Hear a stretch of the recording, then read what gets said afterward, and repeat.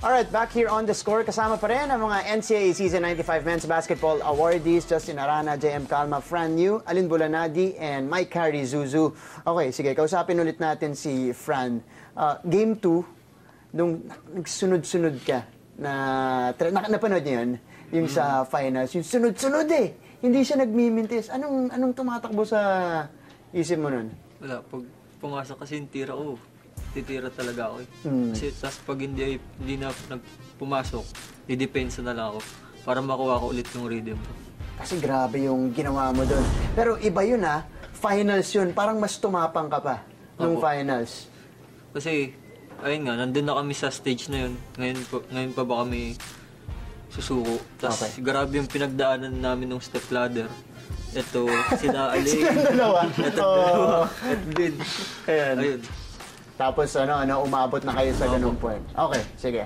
Tuloy natin dito. Pero toughest matchup nyo sa NCAA. Sino yan? Sige, let's start with sorry Justin kasi first year eh. So, rookie muna. Paano naman, mahirap talaga bantayan lahat eh. Pero sa akin, ito yung top 2. Yung dalawang import eh. Si Donald saka si Mike. Yeah, Kawawa naman ikaw talaga pumapantay. No choice eh. No choice. Ikaw lang talaga walang kapalit. Bakit? Sige, anong pagkakaiba nung pag binabantayan mo si Mike tsaka si Donald? Like, si Mike parang sobrang taas tumalon eh. Yung like, sabayan kami ng rebounds. Kinukuha niya pa dito. So parang nasa isip ko, pag na-rebound sa akin, puput baka namin ako eh. Kasi Donald naman, more on post naman si Donald, di ba? Kaya, yun. Ikaw, JM? Ako si Mike din, tsaka si Justin. Idol. Ito mga nandito palang dalawa. Sige nga. Kasi si Mike, sobrang athletic, tsaka mahirap iusog. Pag box out na mabigat. Tsaka, mahirap. So, gumaganon ka na. Binababaan ko na, pero wala pa rin. Nakukuha niya pa rin yung rebounds, ganun. Puputback niya. Si Justin kasi, siya naman, kaldag ng kaldag eh. Nahihirapan ako sa kanya. Kaldag ng kaldag? Masipag din eh. Tsaka kaya dinideny ko na siya palagi. Hindi ako nahihirapan eh. Hindi na nakakatanggap eh. Haba rin ito eh. Deny na. Huwag na patanggapin kasi kakainin ng buhay na ito pag natanggap eh.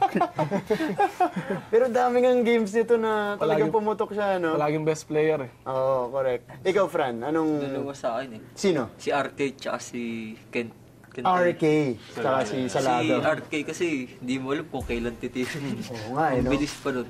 Tapos si Kentoy naman, sobrang veterano na. Kailangan nandun ka lang sa harap niya eh. Bawal mo siya sundutan eh. Pag sumundot ka. Chachap ka ba ni Salado? Hindi naman. Hindi naman. Bait naman si Kentoy. Mabait naman si Kentoy na. Okay. Pero ikaw, natuto ka ba dun sa dalawang yun? Pag nakakatapat mo sila, syempre, may natututunan ka na, may na-absorb ka. Ikaw, kay Kentoy, pag kaharap mo siya, kailangan nandun ka lang sa harap niya. Kasi sobrang shifty niya. Sobrrang galing mag-dribble. Ang hirap sundutan. Si Salado, no? Parang ginawa mo ng finals din, kaya pala kinuha mo yung powers niya eh. Tapos dinala mo dun eh. Idol ko din. Okay. Bulanadi. Sa akin, ganun din, dalawa sa akin. Sa Beda, si Canlas. Si James. Kasi James minsan Canlas. ako pag nagtatapat kami. Kasi alam mo yung kumbaga, ang bilis niya eh. Sa ganun height niya, ganun siya kalaki. Mabilis siya, tapos iba yung niya. Din. May katawan, tapos iba yung laro niya. Tapos bigla-biglang, yung explosive siya eh, na siya, forward siya sa di ba? Pero napigilan mo naman. Konti lang. Ano yung konti? Kinapitan ko lang. Dito ka lang, konti. Hindi, pero yun talaga, mahirap din talaga. Tapos yung sa kanila, sa resume, si JC. Kasi minsan nagtatapat kami. Kumbaga, tapatan kami. Kasi combo guard sila eh. Kumbaga, bigla-biglang andyan na sa harap mo. Sobrang likot nila. Sobrang likot niya. Dalawa eh, no? Sobra. Parang lumulutang na lang sa ere. Sumasayo na sa ere, bigla-bigla. Pagkali ako, biglang andun pala sa gilid mo.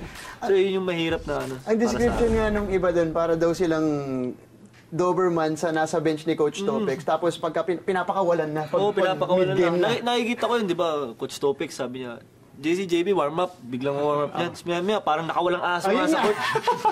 Tapos kami pala hinahabol. Nasa amin yung buto.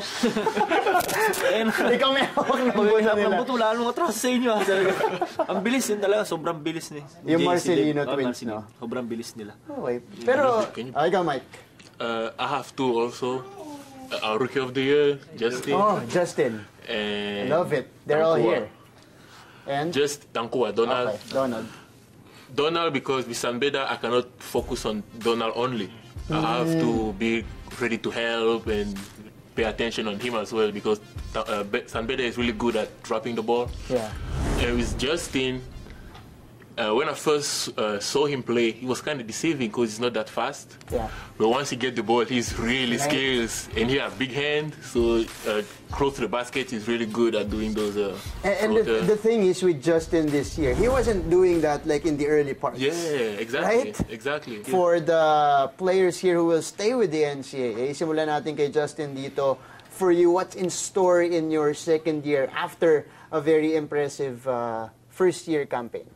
Siguro sa akin, magiging leader ako sa team ko kasi wala nang Kent Salado. And yun, babawi kami next year. Babawi kayo next year. Kami naman, ganun din. Lilid ko yung team kasi wala na si Allen tsaka si Kapo. Kasama ko naman si RK. Lilid namin team, pagtatrabuhan namin para makuha namin Final Four siguro tsaka championship naman. Kami naman. Yan. Sila naman. Sige, Fran Yu. Mawawala si Jeric tsaka si Bon, namin. Captain tsaka captain namin. Ayun, magiging great teammate pa rin ako sa kanila, magiging leader ako. Ayan, sure ball, magiging leader ka talaga next year. Pero quick message for all of you guys, one by one, to your supporters, NCAA fans who are watching right now. First of all, I want to thank the Lyceum community for choosing me and allowing me to play the game that I love with them. And I want to thank all the Lyceans and the whole community for always supporting us and coming to the game despite their busy schedule. They were always there supporting us, encouraging us, and motivating us to always push and do more for them. Okay. Alin? Thank you sa Baste community. Mula nung dyan ako, dala ko naman yung pangalan ng Baste. Kumbaga, I bleed red and gold. So, kahit pa paano, papasalamat ako sa inyo, sa mga dasal nyo. Ayun, maraming salamat. Tsaka, patuloy nyo sana supportahan yung Baste. Mahal ko kayo, Baste. Yun, okay. Wala na di. Next, Fran. Salamat sa Letran community na walang sawang sumuporta sa amin, sa family namin, sa coaching staff, sa mga managers, kay Boss RSA, tsaka kay Boss Al. Dagdagan ko, Fran, for all the, like, yung mga nag-doubt sa'yo noon kasi may, di ba, may viral post Now is the time. Di ba, meron mo ba sa ganon? Nung nasa UE ka pa. Tapos ngayon, finals MVP ka na. Anong masasabi mo doon? Salamat sa pag-motivate sa akin. Sa mga hindi naniwala sa akin. Salamat. Iba rin, finals MVP. Okay, salamat, Fran. Ikaw, JM. Salamat sa Baste community. Sinuportahan kami all throughout na season. Sana tuloy nyo pa rin supportahan next season. Babawi tayo. Bravo Baste. Yes. Sa Arellano community and sa Arellano management, thank you po sa suporta. Since day one, babawi po tayo next year. Ayan, okay. Palakpakan natin! NCAA awardees, Mike Harry Zuzu, Alin Bulanadi, Fran Yu, JM Calma, and Justin Arana here on The Score. Maraming salamat, guys. Thank you din po. Salamat. Thank you so much. And of course, congratulations ulit for achieving these things this season in the NCAA. And again, more players will be joining us here in a very special feature, of course. Kaya tutok lamang kayo dito sa The Score. This is a yearly event.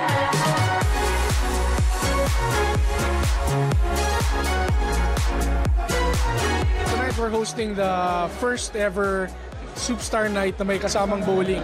It's so exciting because yung mga fans, they get to play bowling, they get to sing with their favorite bands. Pwede rin kayo kumanta ng videoke kasama nila.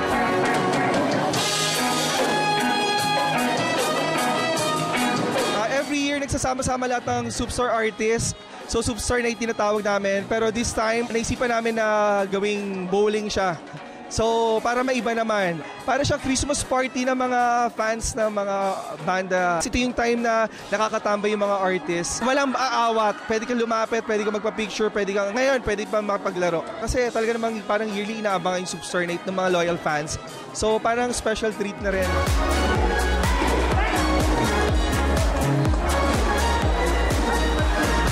the perfect venue for musicians and friends and fans to come together and enjoy music and have fun with sports and music.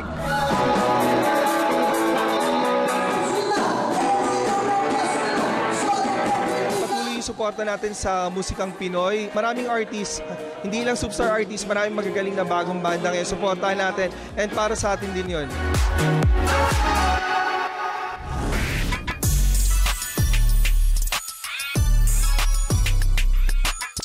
So it's a 3-day tournament. The reason for that is because we're catering 5 games popular today in the Philippines. So that's League of Legends,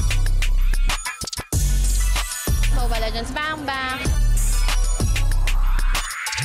we have Tekken 7, Arena of Valor. Those are the games. Actually, yung team na to is first time lang makapasok sa PPGL and first time makapasok sa PPGL and nag-champion kagad. I'm really happy and grateful because winning PPGL for the whole year is indeed a unique success. The tournament is actually nationwide. So lahat ng players natin, galing yan sa Luzon, Visayas, and Mindanao. It's more of a tournament that allows amateurs to experience what it's like to have a competitive game setting. The teams are competing for the biggest prize pool ever, so that's 3.5M. All of the sponsors that we have believing na we have the future in esports. I think it's really good that esports is getting the recognition.